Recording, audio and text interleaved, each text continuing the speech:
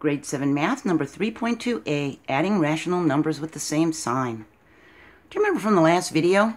A rational number can be written as the quotient of two integers. You know, a simple fraction like that little half up here. It can be written as a ratio or a decimal, but the denominator can't be 0 when it's in its fraction form. Every integer is a rational number. They can be written as fractions, improper fractions, or decimals. So to add rational numbers with the same sign, we use the same rules we used when we added integers. The sum has the same sign as the sign of the rational number addends. So here's two rational numbers, 2.5 and 1.5, written in decimal form. It's easier to add these if they're stacked. If you remember how to add decimals, we drop the decimal straight down. We add these. 5 plus 5 is 10. We carry the 1, put the 0 down, and this is 4. So our answer is 4. And when the signs are the same, the sum uses the same signs as the addends. So if you can remember my little two green likes here, like signs like the addends. Okay? That'll help you. All right, so here's two rational numbers in fraction form, and they're added as the fractions they are. We need a common denominator, don't we? We can't add halves and fourths. So in order for the half to become a fourth, we multiply it by 2. The numerator is jealous. It wants to get multiplied by 2. We get a negative 2/4. That is an equivalent fraction to the negative half. Now we can add the numerators. 3 and 2 is 5. We drop the 4 denominator down. We have negative 5/4. And when we simplify it, it becomes negative 1 1/4. See? The sum is negative, and it takes the sign of the addends.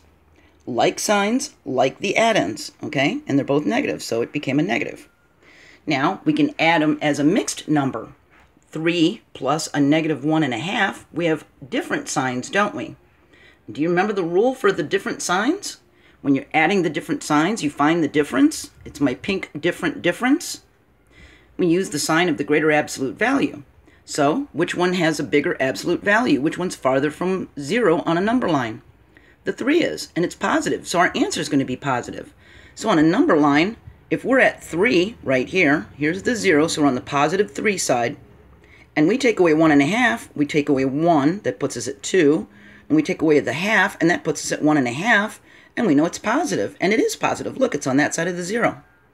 Our answer is 1.5. If we add them as decimals, and we have a negative 2.5 plus a negative 3.5, we start at the negative 2.5 on the number line. Here's 0. So here's negative 2. Here's negative 2.5, right in between the 3 and the 2. And we're going to add a negative 3.5. Our rule is like signs, like the addends, so we know it's going to be a negative answer. So that means we need to go farther into the negatives, right? So to add a negative 3.5, since we're at the halves, we're going to jump to 3.5, 4.5, 5.5, and then we're going to add that other little 0.5 right here, and it's going to put us at negative 6. So our answer is negative 6. All right?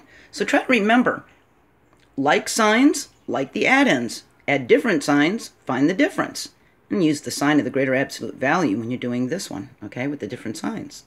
All right, we're going to talk about adding rational numbers with different signs in our next video, okay? I'll see you there. You're doing great. Keep going. You'll make it. Bye.